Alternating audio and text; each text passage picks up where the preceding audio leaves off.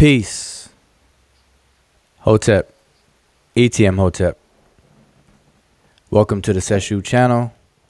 You're tuned in to another episode of Kemet and Chill.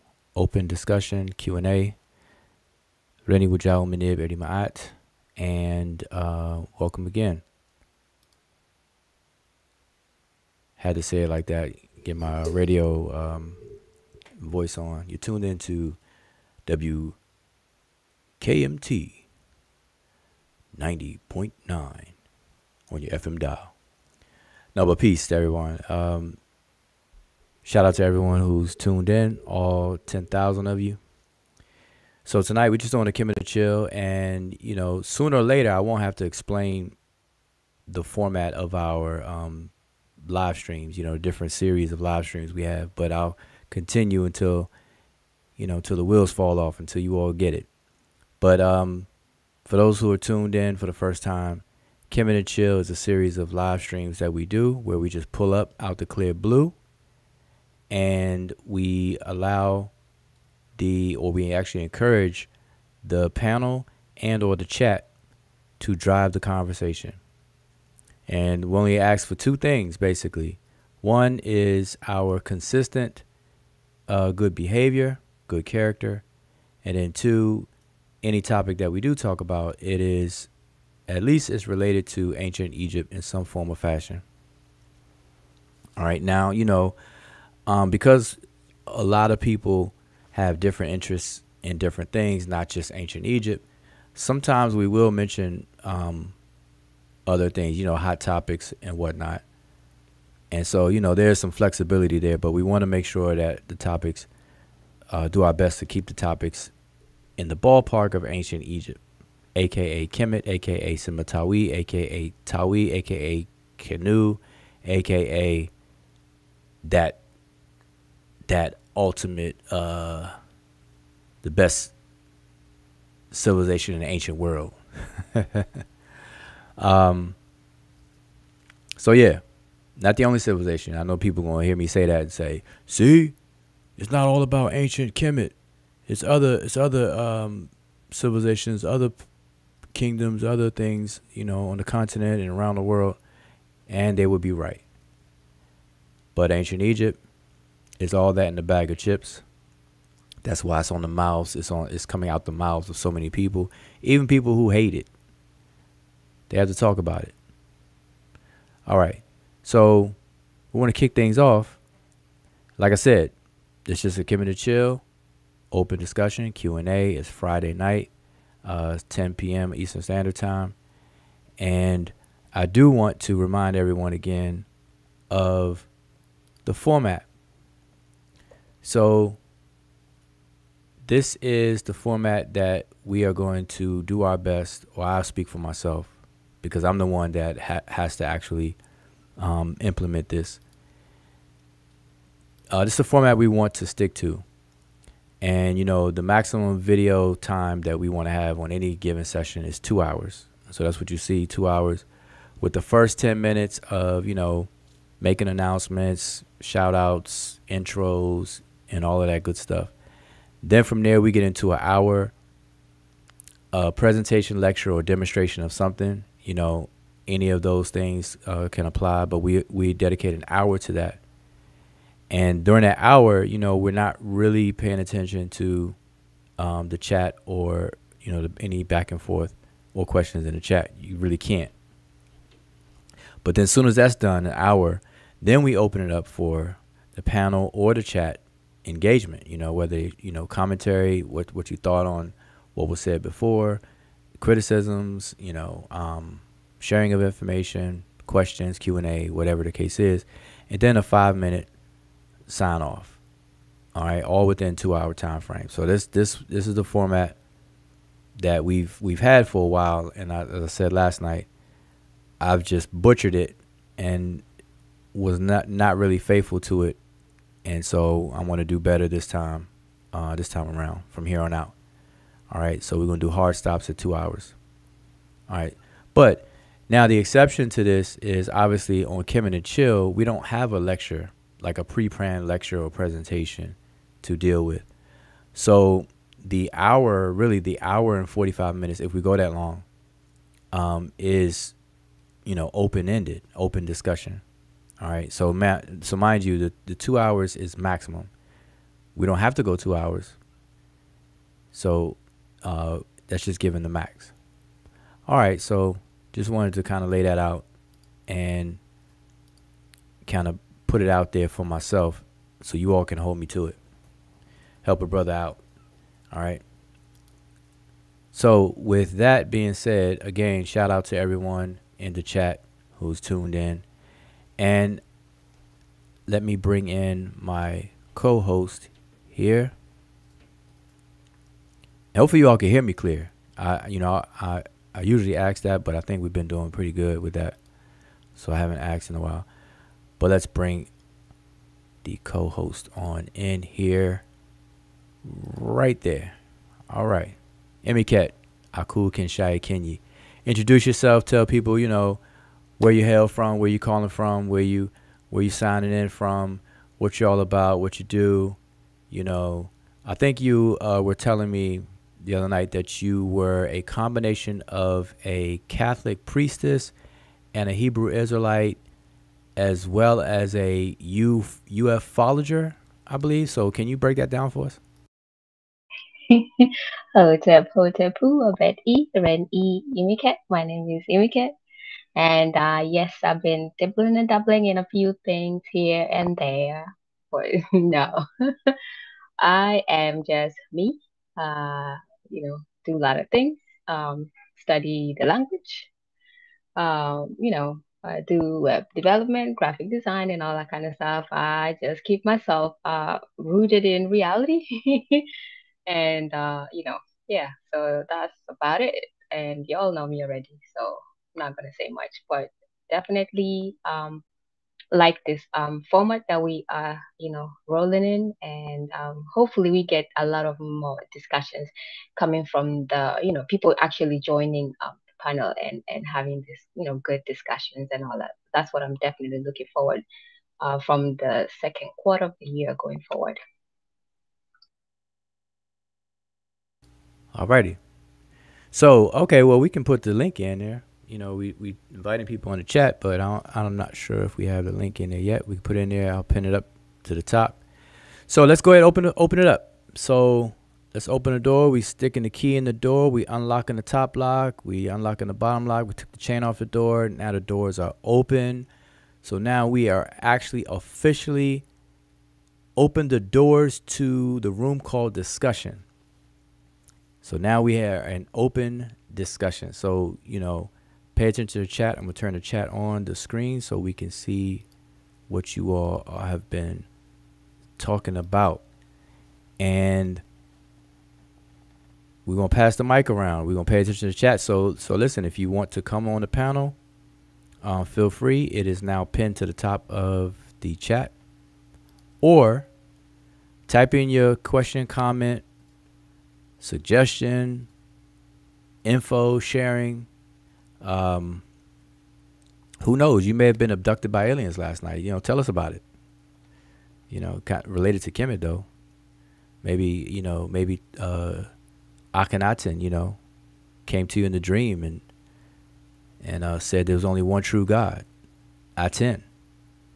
All the other gods are fake, and Aten is the real biblical God. Moses was trying to tell everybody about Aten. People misunderstood Moses. And Noah is really New Ark. Now let me stop, because people are gonna take what I'm saying and they're gonna clip it up. Well, Joe lost his mind. See, I told you there was something I couldn't put my finger on it, but Joe, Joe's special. You talking about Short Bus Shorty? I think he rode the short bus a few times. Yeah. So, but let's get it in. Go ahead. Let's get it in. So shout out to everyone. Omar Reed, Philitist, Teddy Wasir Ma'adra Saneferu, Rawan Fall, Ramza, Sanat Mika, Tamika, Dundada, peace. James Powell, peace. Sanat Safa, The voice of reasoning. That's my nickname for Sunet Safa. Um, Sharp Spear. Peace. All right, so I think we got some shout outs taken care of. And Mika firstly says, ask Brother Jabari, ask Brother Jabari, he speaks to ghosts. Y'all are not right. Y'all need to leave the Brother Jabari alone. You know what? Speaking of the Brother Jabari, someone mentioned that I was accused of hating on the Brother Jabari. Now, I don't pay attention to too much of that because, you know, like I said, I don't get involved with any of that stuff. But hopefully people just don't believe what people say at face value. And if they do, I don't really give into it, because my thing is, if somebody can say something about somebody else outside of their presence to someone, and that someone just believes them without, you know, any further investigation, just wholeheartedly drinks the Kool-Aid and swallows that, then those are people that I don't need around anyway. I mean, that's not my crowd. So that's how I feel about it. So, you know, when stuff like that happens, you know, if you all ever hear things or something like that, and you wonder why, you know, what's Wujao going to say about it? Well, guess what? Wujao is still just doing his thing, mind his business. I don't get involved with that, because I just think that a lot of that is immaturity. But because everybody knows that I don't hate on Jabari. Matter of fact, I actually take up for Jabari, especially recently. The brother Garfield had did a show called Black Cults, and he included Nature Boy, Young Pharaoh.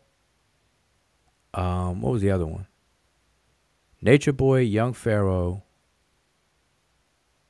Who was the third person? It was 4 people. Jabari was one of them, but I'm missing one. Nature Boy, Young Pharaoh, Jabari, and who else? I said polite.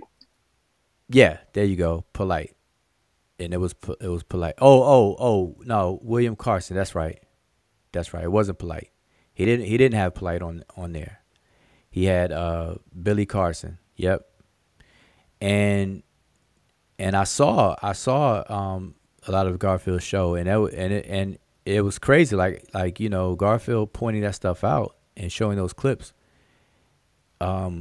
It was interesting to me. But when I went live and spoke about it, I took up for Jabari, actually, by saying that I don't think Jabari would fit in. I don't think Jabari should be held up next to those other 3. I really don't. That's my personal opinion. Because just because Jabari says that he heard a voice speak to him coming from a mummy's coffin and things like that, I don't think that that's comparable to the others that Garfield was comparing. But, you know, I understand Garfield's overall point and everything, but still. But anyway, I think people know that I don't hate on any of those people. I really don't. I don't hate on anybody. I don't know. I deal with information. And I try my best to be surgical with it. I don't do the broad strokes, the broad painting or broad sweeping and things like that, because I think that's lazy. So if I disagree with someone, I don't disagree with someone. I disagree with someone's argument or someone's claim. And I'm very specific, because somebody could make 10 claims, and 9 of the claims could be on point and evidence supports it, and therefore I'll support it because I roll with the evidence. But on that 10th claim, that 1 out of 10, they could be wrong. There's no evidence for it or whatever, and I'll say something. But when I say something, it's only about that 10th claim. It's not about the person, and it's not about all of their claims. And I think that more people need to practice that. People don't do everything the same way, and I don't expect people to do things like me. I'm not special, but I'm just sharing. That's my thoughts and how I process those things like that. I don't do the broad stroke and sweeping. I do recognize patterns. I'm not naive, but I see patterns, and when people form patterns of behavior, then we got to take it to a different level.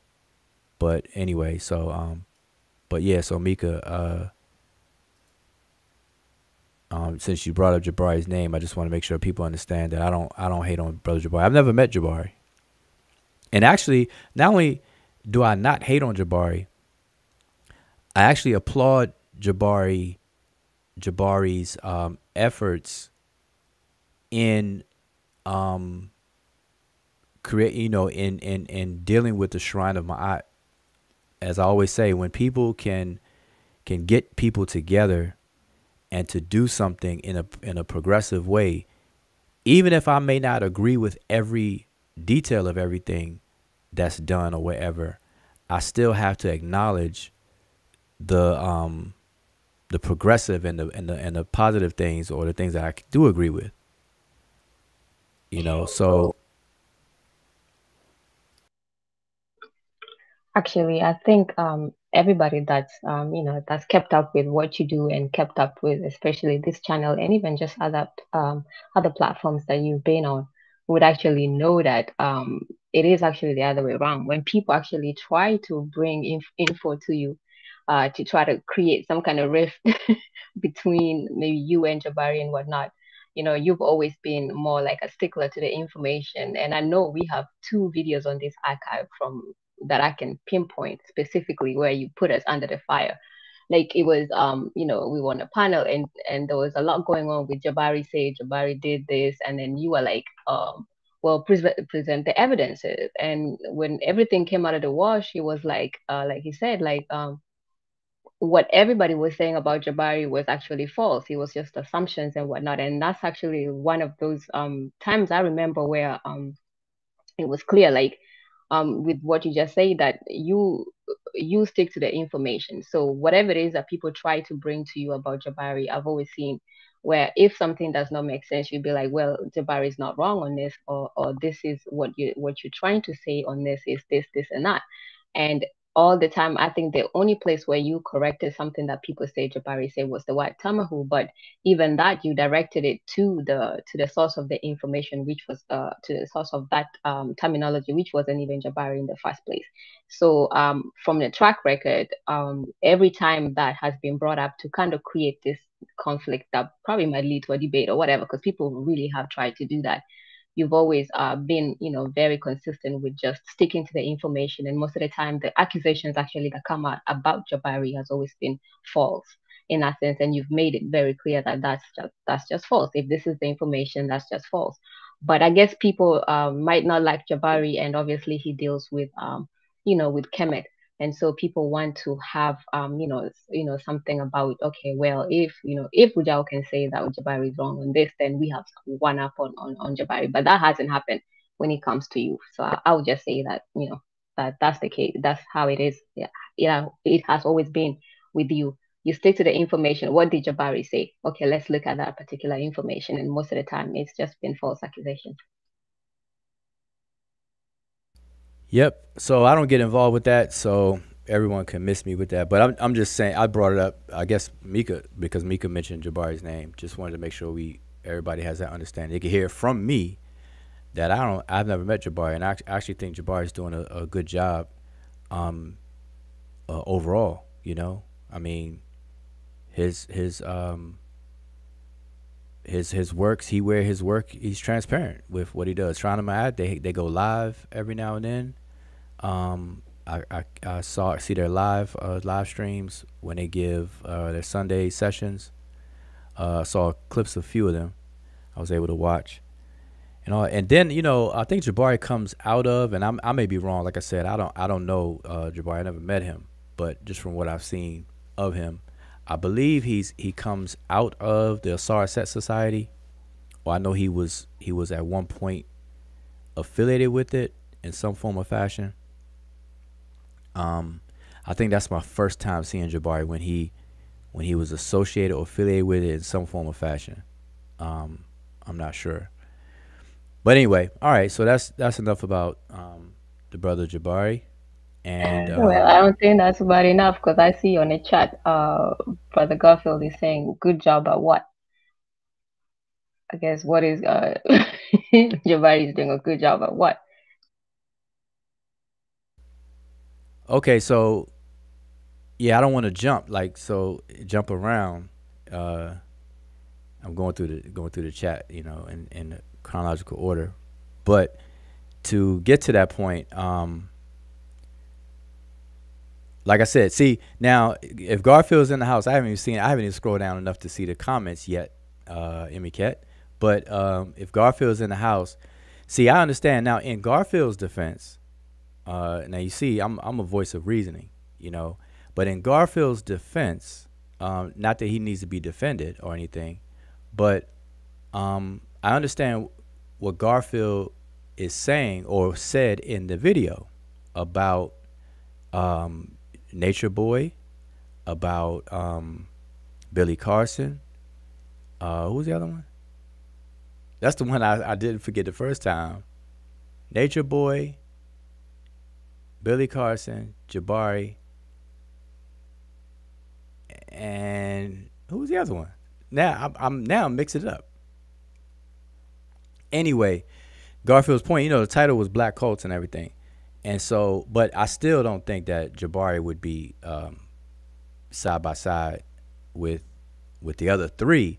But I get the point because if you think about it, see Garfield's point. This is my takeaway from what Garfield was saying when it comes to Jabari. Okay, here's the thing, and I know it is definitely partially a New York thing because you got to think about it. These people come on the platforms and they dog Hebrew Israelites. They dog Christians or Christianity. You know, some of them do it harshly. Some of them do it, not so harshly. But they basically, kind of shun Hebrew Israelites, Christianity, the Bible, at least how they interpret everything and whatnot. And so what I took away from what Garfield was saying is more so it seems hypocritical a bit, because if Jabari is saying that he does things or believes certain things, but that's what Christians do. That's what some of the Hebrew Israelites do and everything like that.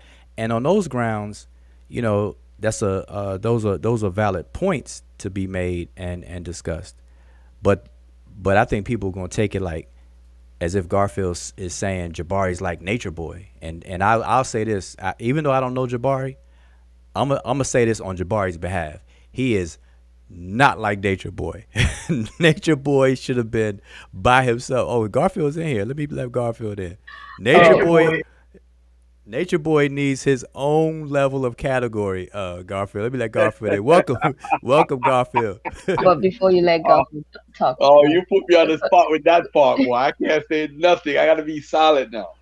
Yeah. Okay. So real quick, sorry to interrupt you, Coco. I'll let you talk after that. But I was just saying that what you said is a good point because people just have to understand the context of these conversations that go on. So people always miss the context of the conversation. So in that particular context, like you said it, then obviously that makes a big difference.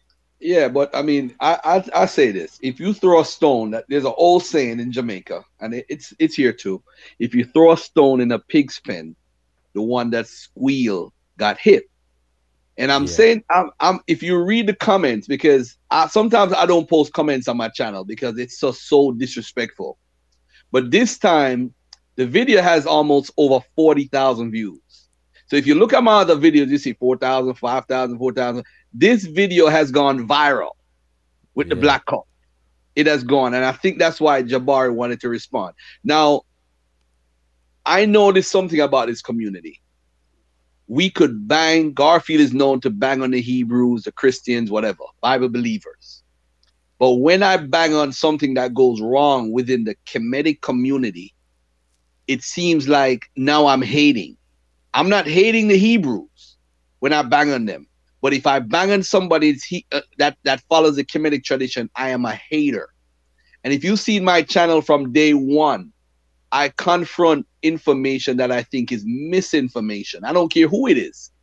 Um, let's use Shaka Amos as an example. I didn't have nothing personal against Shaka, but when I decided to respond to when he called me out, me and Jabari out, all of a sudden now I hate Shaka Amos. I'm like, what? What? So when he called me out, he never hated Garfield, but when Garfield answered and responded to him, which he has never responded to, it was all hate. Garfield is a hater. Now with Jabari, the issue with Jabari is I know Jabari a little better than a lot of people. And one of the reasons I say that because I was on a conversation with Jabari and Jabari straight cussed out Brother Ankh. When I mean he cussed out Brother Ankh, I mean, brother, you know how Brother Ankh is with y'all. You know him better than me. Brother Ankh had nothing to say after Jabari cussed him out. When I mean cussed him out, straight cussed him out on the phone. And this was in our preparation for the debate with the Christians, right? Mm-hmm. Now, and Dr. Mayat was on the phone. We were just so shocked that like we couldn't believe it was Jabari. So when people say they know Jabari, no, you don't know Jabari. You don't know Jabari. Trust me, I don't know Jabari. But I'm not here to talk bad about Jabari. What I'm here to talk about is the information anyway. Let's get back to the information. I don't have anything personal against Jabari, but I do have a problem with people teaching the same foolishness for 40 years and let Jabari slide. And I'll give a quick example. The Immaculate Conception. If you ask anybody in the Kemetic community, what is the Immaculate Conception? We will say it has to do with Jesus and the virgin birth. 99.9% of the people say that. It has nothing to do with the virgin birth. It has to do with Mary and not having original sin. But everybody in the community teaches that there's an Immaculate Conception in Kemet. So last night when I was on Sarnetta, I said, I'll give you $5,000 if somebody could prove to me the Immaculate Conception. I know it's not there because the community doesn't know that Immaculate Conception has nothing to do with the virgin birth. This is how crazy, and if I point that out, I'm a hater. Now, Jabari teaches Immaculate Conception is the virgin birth. If I check him, I'm hating. I'm like, why do we allow these people to use, say, Kemet, represent the greatest empire ever existed, but mis-Christianize Egyptian, for lack of a, Christianize Kemetic teachings? Because that's what we're doing. The triad gods in Kemet is Trinity. This is the virgin birth. This is dying and resurrection. This is Heru died and resurrected. And everything you could find, every storyline you want in Kemet, by the way. There's not a teaching in the Bible you can't find in Kemet. If you interpret it the way you want to just to be honest. Because Nith, that they say in English, Nith had a virgin birth. But because they want to push the Heru, Osiris, and Aset angle to Jesus, Mary, and God, they only use them to say they connect with Christianity, but don't use no other person in Egyptian culture. And that's what they're doing. They're Christianizing the culture, and I'm pointing it out. And how I point it out is I'm showing that the sources that they use is Gerald Massey, Kersey Graves, Tom Harper, Freakin' Gandhi, The Jesus Mysteries, Achara S. D.M. Murdoch, what's the other guy? Maccabi, the one that I was talking to you about yesterday with Jawu, and a couple more. And the issue is, and I don't know if people know this, Kersey Gray, 16 Crucified Saviors. Do people know that he believes Jesus is real and the 16 Crucified Saviors, he believes they're real too? I don't know if people even read Kersey Gray's book and realize he believes all these people are real. But they're, so I don't know. So let me ask you a question because see, I saw your video. I can understand why the video went viral and had 40K because the topic of cults and then the people you displayed on there, especially Nature Boy. I mean, Nature Boy takes the cake. I mean, I don't know if anybody would agree with me on that. That's a very important topic. That needs to be spoken of because it is a problem in our communities. The gullibility the young impressionable minds being, people drinking the Kool-Aid and stuff like that. So that's a hot topic to really get into, because that deals with psychology. I mean, that's a lot to unpack, with that. So the topic itself is there. But let me ask you this question. So with what you just said, right? You said a lot of people don't know the difference between an immaculate conception versus a virgin birth and whatnot, and then the 16 crucified author, and what he actually believes himself and stuff. So what do you think? So in order for people to know about that, what do you think needs to happen? Because I know you wrote a book on the misconception of Hebrew, dang, I forgot the title. Yeah, misconception of missing. You the one that did the cover. How you gonna forget? I know. I forgot. You forgot the violate yourself right now. You violate yourself right now. The title of the book. But Yeah. see, my thing is that I push education. Like I push, the information so that people will know these things. And so are you and Jabari still slated to debate each other, or what? Or how's that going? Nothing has changed yet. But I mean, you see, another thing too is with Jabari is this, right? Jabari will take shots, but when he takes shots at people, he'll do it in such a slick way, right? There was a sister I had a little relationship with in the community, right? Very popular sister. And apparently when me and the sister stopped talking, she went to Jabari. I didn't know that until 2 years ago. So 2 years ago now, so every time he gets a chance, he's like, Garfield, if I wanted to be personal, I would bring up the sisters that come to me. Then he's trying to talk the other day like I have this harem, like I got a harem now, where I heard all these sisters and they run to him for help. That's the impression he gave the other night. But I knew he was throwing a shot. A lot of people don't realize he's throwing a shot. He's trying to say that I know this about you. So if you continue to come at me, I will reveal this. Then he said, he pulled a Chief X one time. I thought where's your book? He was following the Chief X playbook, throwing shots. Nobody said nothing to Jabari. Nobody. And I just took it. I'm like, okay, that's what you do. So when I throw shots now, I like to throw shots and hurt people's feelings because I don't play games. So when I said the other night, you have a sperm count problem, I did it on purpose. I didn't even know you said that. You don't have kids because you got a sperm count problem. Why y'all doing that to each other? Because why is he doing it? No, nobody's checking him. To each other. That's what I'm saying. See, you all know each other. Like you all have met. You all have broken bread. You sat down and spoken to each other, and online. So that's you all are in that space. See, I've never met him.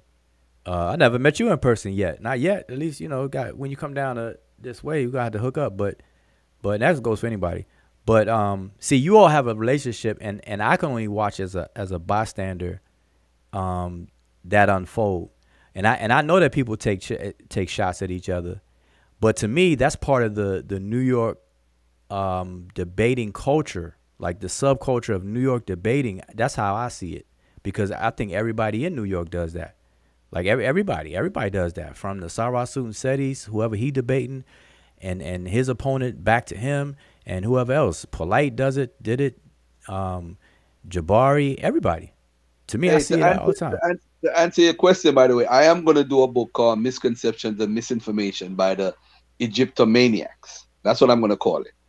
And the reason why I'm going to say that is because we have to clean up.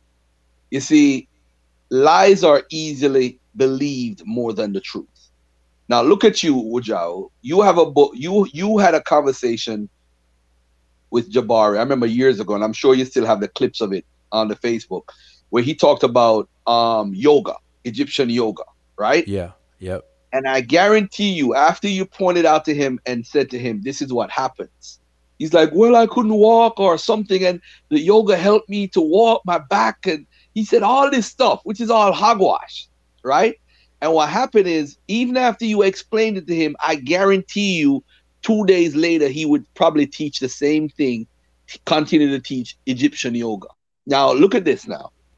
If I bring out something to Jabari, I don't expect Jabari to change because this is what people who run cults do. And people say, why you call it a cult? It's a religious organization with a religious leader. And for one, he doesn't do anything wrong. And you're told you can't be a member of one shrine and be a member of another shrine and continue. You can't do that stuff. It has all the things. You see, people don't know the definition of a cult. He is a cult. You have good cults and you have crazy cults. You have cults, I'm not good cults. You have cults and you have crazy cults. So when people see me compare him to Nature Boy or whatever, it wasn't a shot. I was just saying, bruh, you talking to mummies. That's nuts. You see an energy. You say you saw people begging you in Puerto Rico, and all of a sudden this energy appears, and you see the energy. Then all of a sudden you turn around, the energy is gone. The person is gone. But hold up, Garfield. You at least gotta separate. Give some separation from Jabari and the others, especially Nature Boy, because like for example, like stealing is stealing. A thief is a thief, right? But you have grand larceny, and then you have misdemeanor, petty theft. Like if somebody steals a Snicker bar versus somebody stealing like a car lot of cars and bank heist. That's the level Nature Boy is on. He's talking to aliens. He's in another dimension. He's downloaded. He's at 60% downloaded information. Come on, Yeah, I was gonna say, I was just gonna ask Garfield, like, because when you were talking about how y'all throw shots at each other, I was just gonna ask if you put him on that cuckoo head list of cult members just to get at him, because that whole list, like, I mean, those people are way out there, like, as opposed to somebody saying, talking to mummies and things of that nature. Because I would see why he would be upset in a way that obviously it went viral, and once something goes viral and he has this organization that there's a reputation with it, that they have obviously wholesome adult people who are members of it. And so, obviously, if you're a member of that organization, you don't want to be classified as people who are like brainwashed and things of that nature. So do you think that's one part of why he would be upset, obviously, with the that particular video going viral? Because once it Well, goes viral, he's with him and the organization will be linked with people like Nature Boy, and that's kind of extreme, like that particular kind of craziness and kookiness that that particular you know person. what? In part two, he's gonna be in part two because he doubled down. When he was on Sonetta the other day, he doubled down. He said, I do speak to the ancestors. And you see, that's another thing what a cult is. When a cult leader says that they could do stuff that you can't do, that's a sign of a cult. So when he talks to the ancestors, he's saying that he's getting responses from the ancestors. And the people who are members are saying, damn, I want to get to where he is because I want the ancestors to talk to me too. So that's what a cult leader does. I was in the Nation of Islam. Farrakhan said he could control the weather. I believed him. I literally believed him. And they gave an example in 1994 how he destroyed all of Mississippi or something with floods. It was crazy. This is what cult leaders do. They could do something extraordinary to attract people so that you will join and pay all this money to be a priest so you could have the same power he has. That's a cult.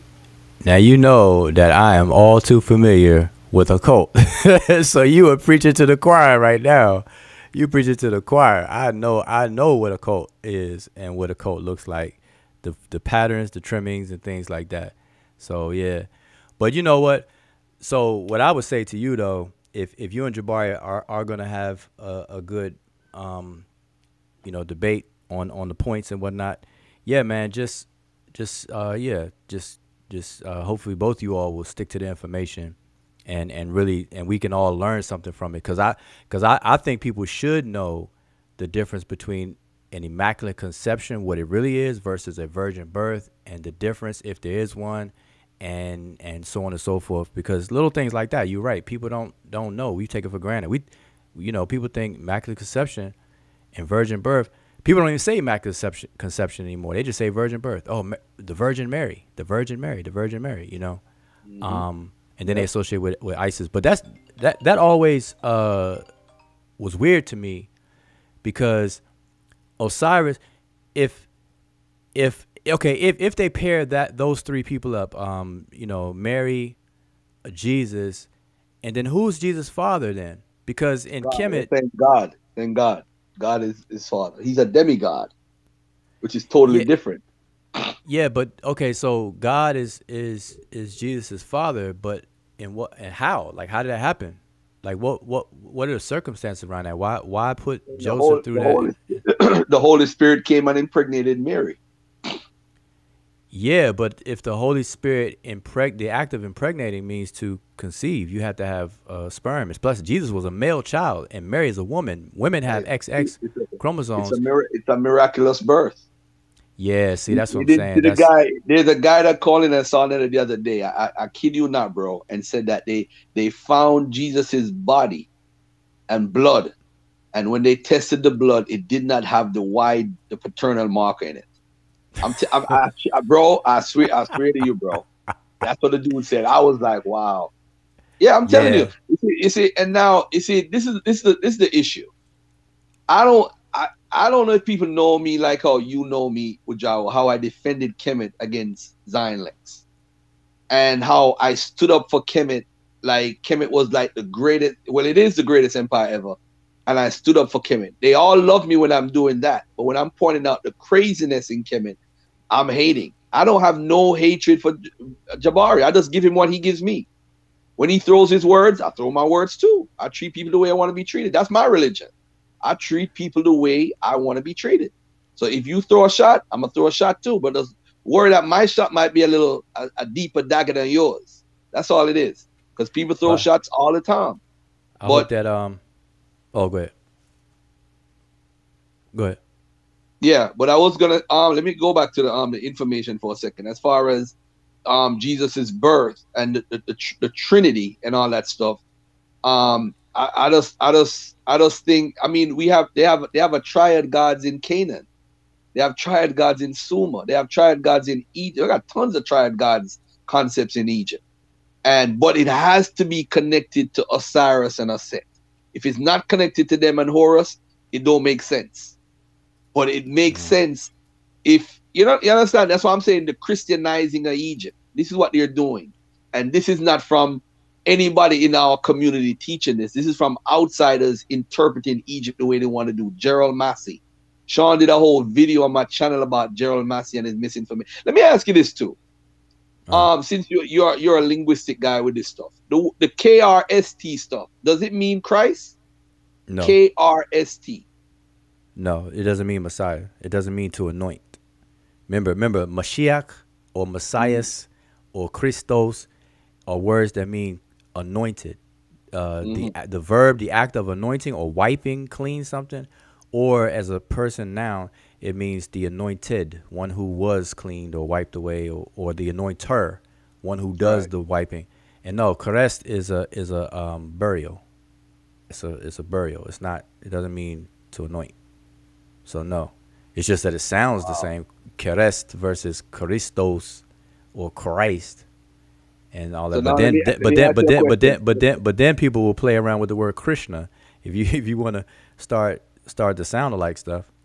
But let me ask you this: have you heard people in the community though say that KRST is the root of the word Christ? Yeah. I heard that. Okay. Yeah, I've already I've dealt with Okay. that. I've dealt with that even in the Bible. See, look, even in John, where it says we have found the Messiah, which is being interpreted as Christ. That's in the English, but when you look in the Greek, it says we have found the Messias, which is being interpreted as Christos. So in the Greek language, they have a word for Messiah and a word Christos, and they equated it right there in that portion of the Bible. So I talked about that years ago. Yeah, and just to note, it's actually a Q. It's a K with a dot at the bottom, but it's usually a Q. So people It's just think really it's a it's really a KR. what's this? It's really a Q as in the queen, Q as in queen. Yeah, but obviously Q has the sound k, like queen. Oh, okay. See, I But just learned it's something more. literally a Q. It's just translated with a K with the dot at the bottom, which is actually a Q. Mm, Yeah, it's a Q that's very sound. Ko, interesting. That's very ko, interesting. kores, not Christ or anything like that. So yeah, it's interesting. I always thought that was weird. But I mean, what's even weirder is the whole pairing the whole story up. I mean, people say that Isis wasn't touched, but yet she's mounted in one scene. She's mounted as a bird, as a kite. They call the bird a kite or a falcon on a missing phallus and whatnot. On high up on Osir's stomach, not even where his phallus would be if it was a real person laying there. So I mean, it's a lot to talk about, and I don't get into it. I did that. I did it years ago. I used to argue back and forth. I used to argue back and forth, but I don't do it anymore because people haven't sparked enough interest for me because nobody shows evidence. These are all conjecture and trying to just match things, based on how things sound or whatever. But they don't show a direct connection to these things. And I'm waiting for somebody to do it because that's interesting. But I don't see it done. That's why I'm asking you when you and Jabari y'all do go through with the debate. Yeah, I'll be interested in watching just to see what comes out of it on both sides. So, yeah. Yeah, it's gonna be a interesting dialogue because I have the entire Kemetic shrine community basically against what I'm saying because they have to. I think they use. You see, I don't mind people doing cross comparison research in the ancient Near East, but when you do it without a methodology, it causes a problem. Because, for example, they like this first argument with Kemet. Kemet has to be first. In Sumer they have the triad. In Canaan they have the triad gods with Astoreth, Anat, and another god, right? But that triad god could not be the influence for the Trinity. It has to be from Kemet. It has to be. It can't be from Sumer either. It has to be from Kemet. And I think that's one of the biggest things with the community. Kemet is just so beautiful and wonderful. It's hard for us to say it's not from there. And I think when Dr. Ben said certain things, Dr. Clark, Asa Hilliard, all the greats, it does resonated with us as a community that we had a culture that we could look to that was great. Again, skipping over Western Central Africa. But the issue is Kemet has to always be first. I heard somebody say yesterday a screwdriver. They heard Kemet was the first to use a screwdriver. Or it's just ridiculous, and that's what I'm fighting.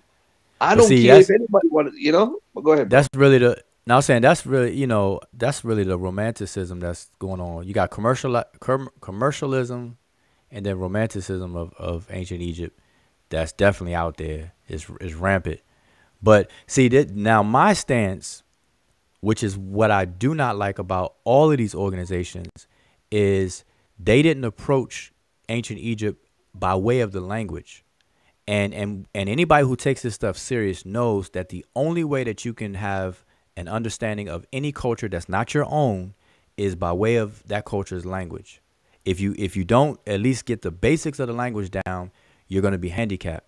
And all of these organizations, from the Asar Set Society to all of the shrines and temples that we know of today, none of them approached it from the foundation or the basis of the language. So it's a lot of repair and patchwork after the fact, hindsight stuff, and that's what I would fault all of these organizations with.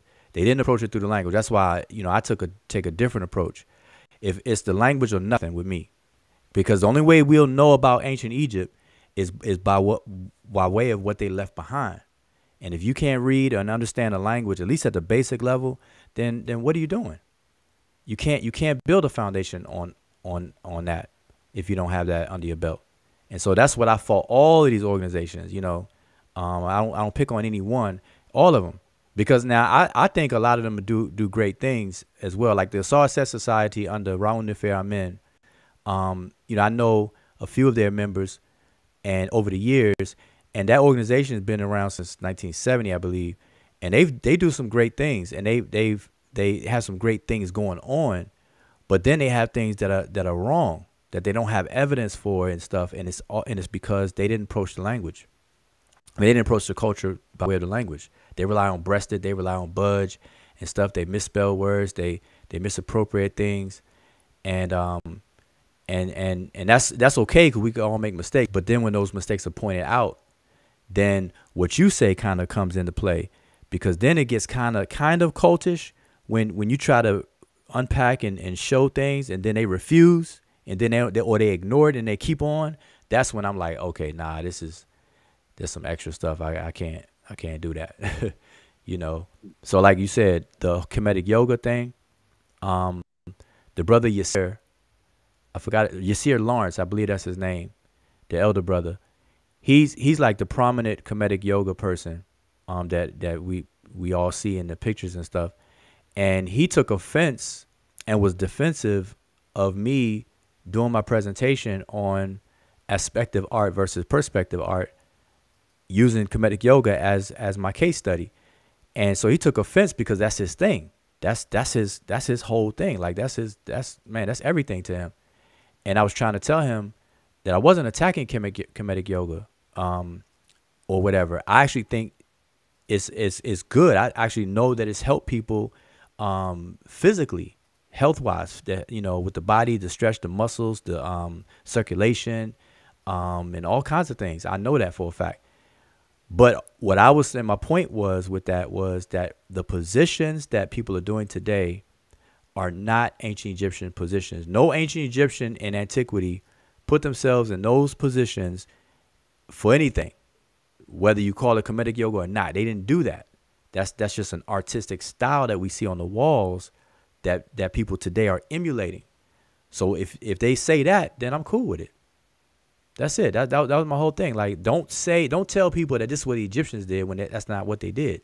And I proved it. Can't nobody refute it. They can get mad all they want to.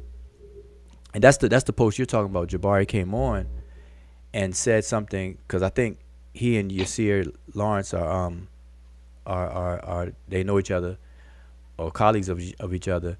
And so he came in defense of that. And I tried to explain to Jabari that I wasn't attacking that. But nobody's coming back on that Tamahu thing. Tamahu New Europeans. Tamahu, the word Tamahu is not even the word Tamahu. That was it started off with Champollion, and then Gerald Massey in his 6th volume. Then he butchered it. He said it means created white people. It does not mean anything of that. I was in the NOI at the time, so when we found that, our boy was giving us a story about that too. But when I saw it, I was like, oh, Elijah is right. Look, they got a word in Kemet for created white people. So Yakub's story is true. Yeah. So that was but crazy. that was all false. That was all false. As a matter of fact, you see these pictures behind? Let me put my picture big. You see these these figures behind the words right here on my picture? Yeah. Those are Tamahus. Okay. So they can't be white people. I mean, just on lookership. If people play the lookership game, those are it's not even pronounced. Nobody pronounce it Tamahu. It's Chemehu, and these are the Libyans. Chemehu are one of the major groups of Libyans. You got Chehinu and Chemehu. All right. So Ujao, we know you've been saying this for 3 to 4 years, I think. Right? Now, if this is brought to him and he continues to say it, what does that mean? Yeah, then that's when things got to shift. Cult leaders can't admit in public that they're wrong. They can't admit that they're wrong. That's one of the factors in with a cult. The leader can't. He got to act perfect. Yeah, that's where I would have a problem, because we can't be. We have to be able to open-minded. That's a part of having good character, being able to adjust and follow the evidence, because it's not about what you believe for belief's sake. It's you accept the evidence wherever the evidence takes you. You got to cast your sail up, and the evidence becomes the wind, and let it drive you in the direction it goes. That's it. If people don't have that philosophy behind their studies, then that's confirmation bias. That's bias. That's all kinds of things. Hey, I So forgot to can't do ask that. you this. There's a guy that's on Sunday that's a follower of Dr. York. He allegedly said, I heard from a guy that interviewed him the other day, saying that he saw Dr. York on the ground walking like a dog, literally. It's like how Jabari said he saw the person in Puerto Rico spin and all that spirit stuff. He took it further. He said he literally saw Dr. York on the ground walking around him, literally. What do you mean? Walking like a dog on all fours? Yeah, Oh, yeah, that's my first time hearing that. That's. I mean, people say anything. I've never heard that. I've never heard that. I've heard people say that York um grew, 2 feet higher than he was, or shrunk 2 feet shorter than he was, and all that other kind of stuff. I heard that, but I've never heard somebody say that he was on all fours walking around like a dog. And he's a follower saying that. yeah. I talked to you about it in the back chat. I talked to you about it in the back chat. Okay, yeah, that's weird. That's weird. But Yeah. I want to show this picture since we're bringing this up. I want let's see, All right, get a new let me chat. jump off because I don't want to hog Okay. the mic tonight. But peace and love. Thanks for letting me come on. I'm gonna All listen to the right. beginning and see what y'all was talking about before. Anyway. All right, Okay. peace and Yeah, love. yeah, man. All right, peace. Peace. All right, peace. So, I mean, I just want to share this picture with the chat while I brought this topic up of Tamahu just real quick, and then we can keep the flow going. We kind of spent on time on Jabari there, but hopefully, if Jabari hears this or people go run and tell that they'll let brother Jabari know that yeah, everything's all good. What I want to do is pull this up. Okay, I'm going to show you all a picture of, because demonstration beats conversation. You all know what time it is. That's the saying. Demonstration beats conversation each and every time. So what I'm about to show you all right here is a actual primary source for the Tamahu, and you all tell me if these are Europeans or white people. Just by lookership, just because that's what people do. People tend to like lookership around here. So these figures right here, let me make it bigger. You see these figures right here? These are not pale painted, pink painted apricot color. Remember the color Crayola crayon apricot? We used to color people. Peach and apricot. That's not this. All right. So now the question is, well, how do you prove, Ujao? How do you prove that these are the Tamahu? And I'm only saying Tamahu because that's how people pronounce it, but it's really Chamehu. But I'm gonna show you all the difference between what we do and what other people do. And this is what I mean by, if people don't approach the culture by way of the language, you're handicapping, you're open for many mistakes. See, all of us can make mistakes. Nobody is exempt from making a mistake. But if you don't approach the culture by way of its language, you're vulnerable. You're wide open to mistakes. You are going to make mistakes, and a lot of them. But anyway, so right here, you see the word Chamehu. Right here. So you see 1, 2, 3, 4, 5, 6 glyphs. The 3 single strokes is counted as one glyph. 6 glyphs. That spells the word Chemehu. Some people pronounce it Chemhu. Some people say Chemehu. And the pronunciation with that E in between the consonants is purely conventional. That's just the standard of what Egyptologists have done since the birth of Egyptology. All right. It has no bearing, good or bad, on understanding the meaning of any of these words. So that's convention. So Chemehu. But that's, now let's read the rest of it though. It says Ibu in Chemehu. All right. So you all are getting a freestyle Fridays, because this is Friday. So we freestyling on this real quick. But you see Ibu And what Ibu means, dance. It means to dance. You see this figure here? This is a determinative, what people call a determinative on this word, Ib. So it's Ibu in Chimehu. So it's the dance or the dancing by the Chimehu. That's what these figures are doing. And see, the Libyans, the population of Libyans called the Chimehu, they were famously known in ancient Egyptian times for their war-like dances and marches and configurations that they would do. And that's the dance. That's what you see them doing. See how my man right here is looking backwards to this guy right here, but he's holding a staff, a stick in his hand, and everything like that. They are actually dancing. And it's telling you, Ibu in Chimehu. All right. So don't let anybody tell you that the word Chimehu or how it's pronounced Tamahu means white people or Europeans. That is not the case. And so y'all have seen it here. I've been over this before. I'm just showing y'all this right now. Again, it's probably my umpteenth time showing this. Or going over this. But anyway, so you all get that. All right, so let's open it back up. What's did I miss anything? The mic is open on the panel. We got American Dream, brother Chris. Welcome to the panel. Y'all got to, pass the mic around. Peace. All right, peace. Yep, I see you got some Europeans on your profile picture too. I know, got them bound up. Yeah, you got them tied up and everything. Let me go through the chat. I probably missed some things in the chat. Did I miss anything?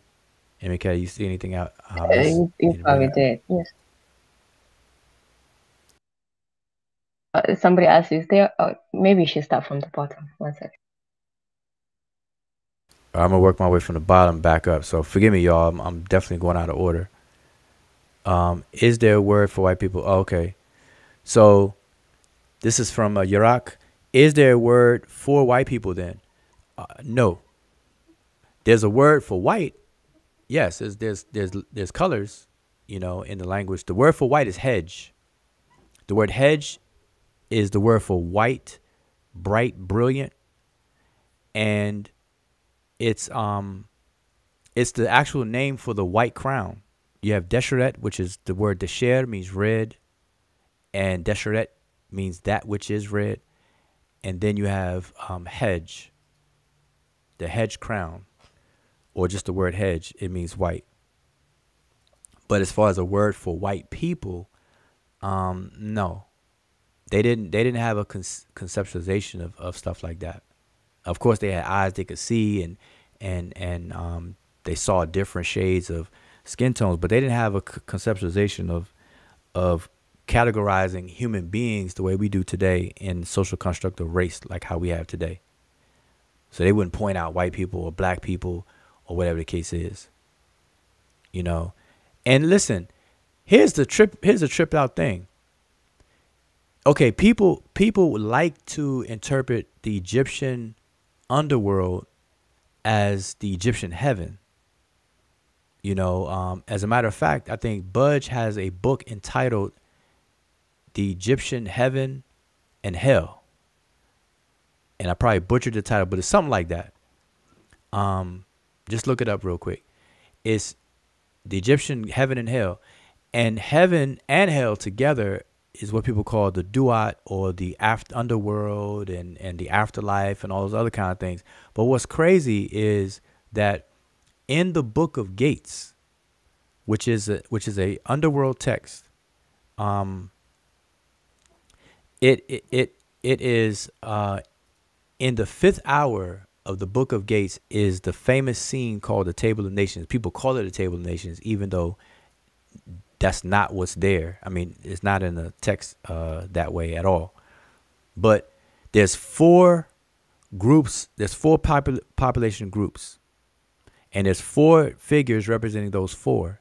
But guess who one of the 4 is? It's the Chimehu. So if the word, and mind you, I'm saying Chemehu because that's how it's supposed to be pronounced conventionally, but people say Tamahu. If the Tamahu is one of the four groups in the underworld, and if you could read the text, what it says, that they're in the underworld and they're protected. So if they're the white people or Europeans, what are they doing in the Egyptians' heaven? Being protected by Sekhmet.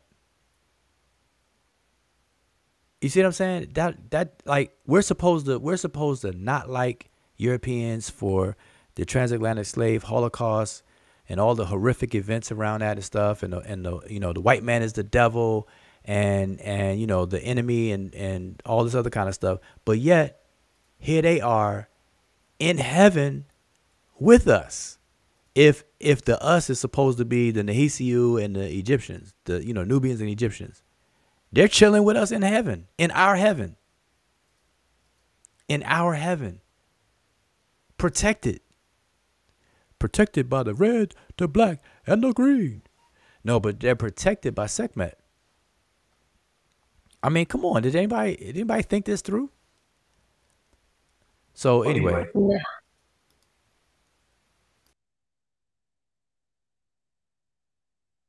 okay, so yeah, so y'all think about that. Y'all think about that.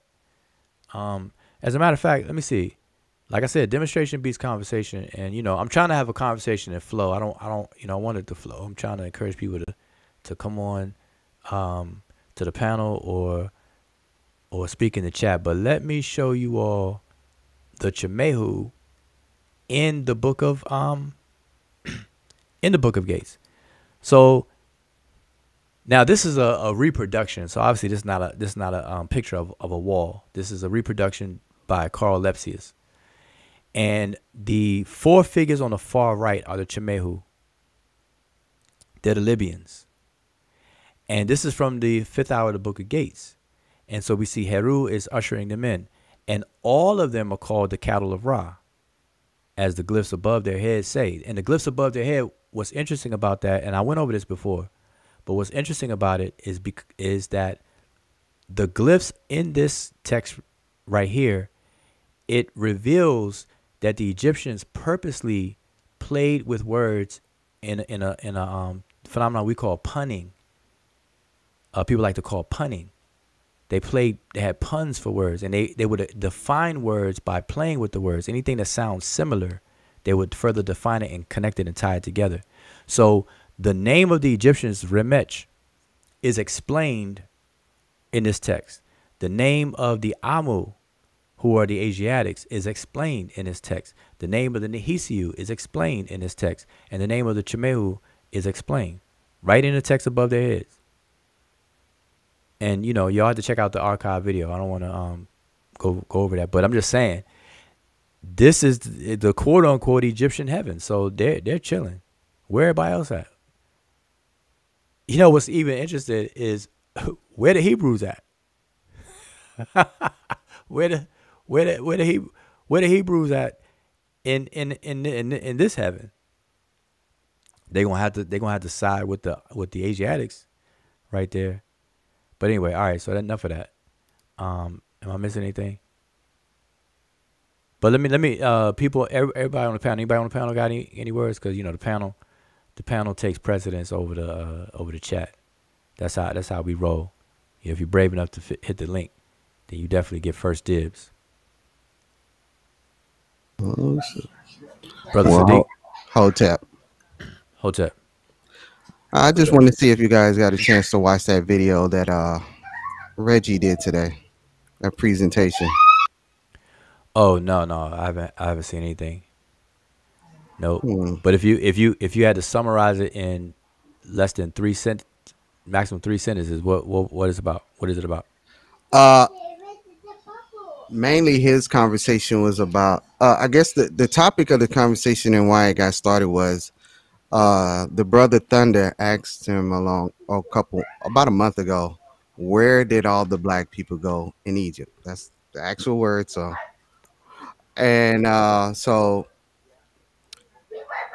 Reggie, he was doing a summary on what happened with the trans-Saharan slave trade and how it was basically every route led to Cairo, and from Cairo, all um all the people who were enslaved were distributed basically out to all of the rest of the regions where the Ottoman Empire was, sort of like Iraq and all other locations. And I just wanted to see what your input was because it kind of touched something for me. I remember a few months ago I was on Clubhouse, and there's a sister on there. She goes by name Nefertari. Sorry. Uh huh. And she has this group called the Black Copts of Egypt or something like that because she's a Coptic Egyptian. And I remember her telling us a story about how it's not publicized and it's never talked about, but she speaks about how her a lot of her ancestors were basically enslaved and traded out. And she hates talking about it, but no one actually really gets the chance to dive deep off into it. And it made me think one day. I said, "Wow, that's an interesting subject. I would like to dive deeper into that."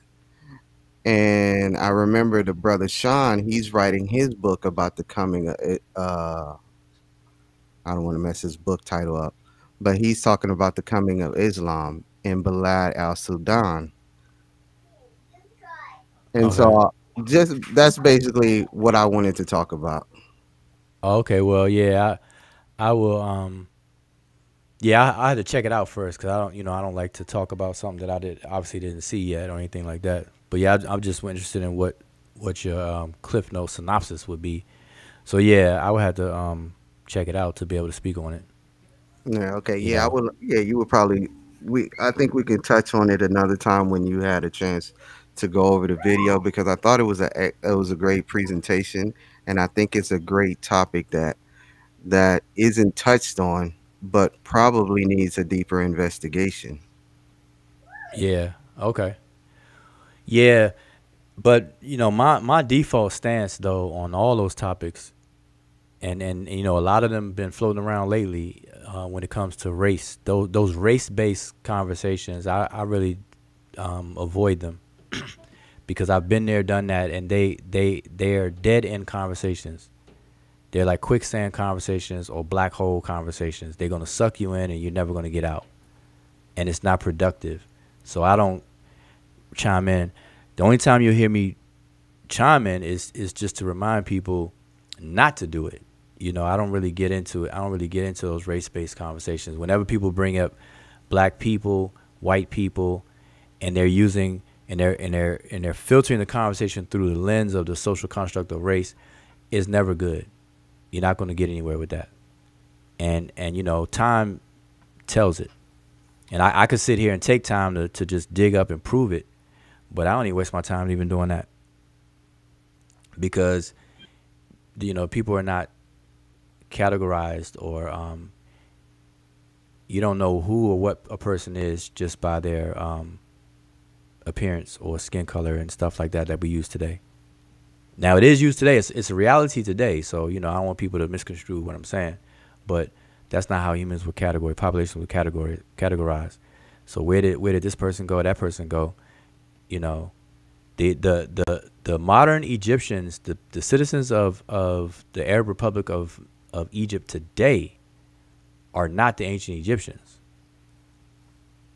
Now, if people hear me say that and I put a period there and I just shut up, people hear me say that, I guarantee you, because I've done this before, I've done it purposely just to see and I tested this out. If I say that, people are gonna jump immediately to the level of genetics. Well, the people that are still there, they are 65% have the genetic affinities to ancient Egyptians and this, that, and the third, as if genetics will tell you who a people are. Nobody identified with genetics. I mean, genetics, the human genome wasn't even mapped till 2003. So that wasn't the litmus or the tool used to categorize human populations. What makes an ancient Egyptian was never had anything to do with DNA. Nobody was walking around Egypt There was no high priest of DNA. Hem DNA, you know, Wob DNA or DNA.